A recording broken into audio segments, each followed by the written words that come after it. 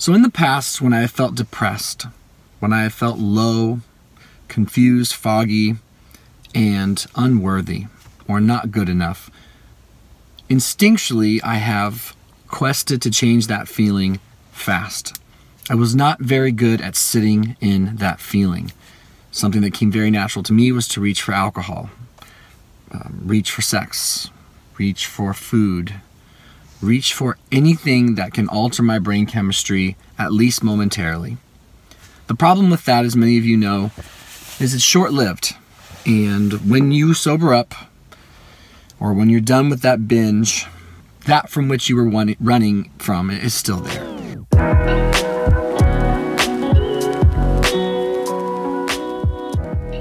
Today, I'm in a space in my life where I choose not to run from those depressive feelings, because my history has shown me, and especially my most recent history has shown me, that if I can sit in those feelings, in those depressive, low, hopeless feelings, if I can sit in them, there's a tremendous opportunity for growth. What I've noticed about the way I have changed and molded myself over the years is that the longer I allow myself to just be uncomfortable, the better likelihood and the more chance there is that I'm going to make a change that has the potential to benefit me long term in a sustainable, real way. That change could be in better self-care.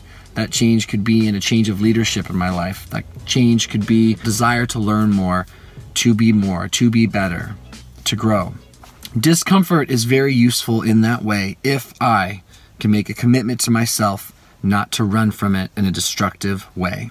As I sit here, in my car thinking about the fact that, yeah, it's definitely like a little stretch of days where I'm just a little bit down, feeling a little insecure, feeling like I'm not smart enough, I'm not good enough, just feeling low.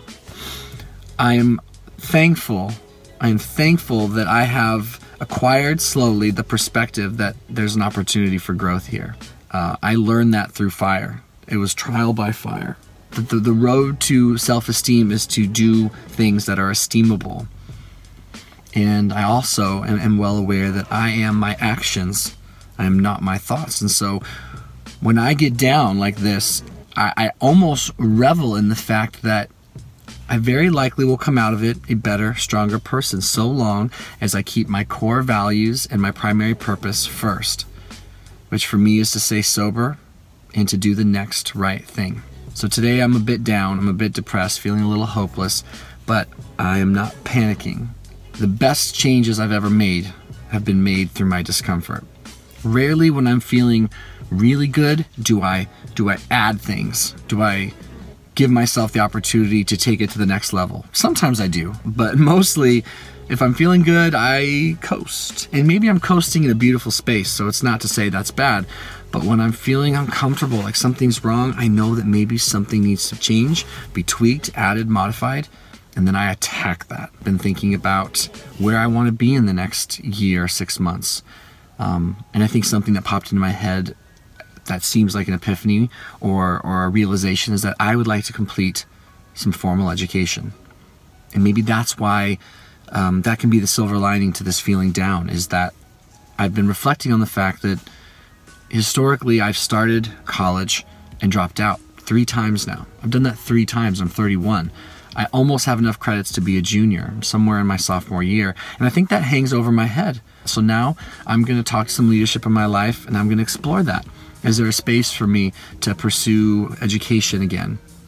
Am I doing it for ego purposes? Am I doing it to serve others? Am I doing it to fulfill a personal desire that has nothing to do with thinking then I'll be good enough? I can just learn and I can grow and I can explore. And that gives me tremendous hope, because when I deal with these sort of feelings in this way, I will become a stronger Noah. The way I dealt with them before, I simply always became a more broken and more weak version of myself. And that's a huge realization that I have that choice. There's hope for the future. There's hope for where I could go from this. And I'm not afraid.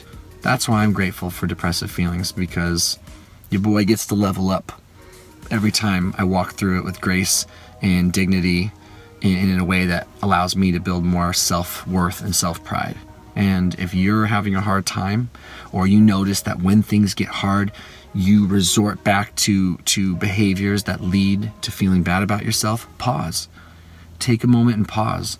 And believe me when I say that if you can just sit there and investigate the core issues of what might be going on, and hopefully with someone, by the way. We often aren't like well equipped to deal with these feelings alone, especially if we're not very comfortable and familiar.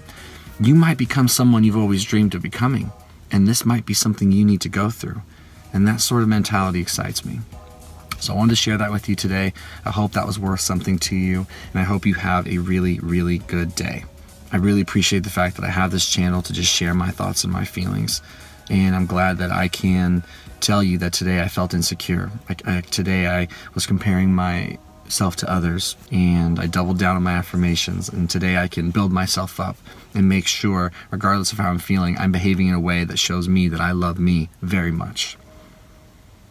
And I can act my way into better thinking, which is good, thank God. Let me know if you feel me on this one. Give me some personal stories. What are times in your life that a bit of discomfort has led to self-destructive behavior, and what does that look like? How does that always play out for you?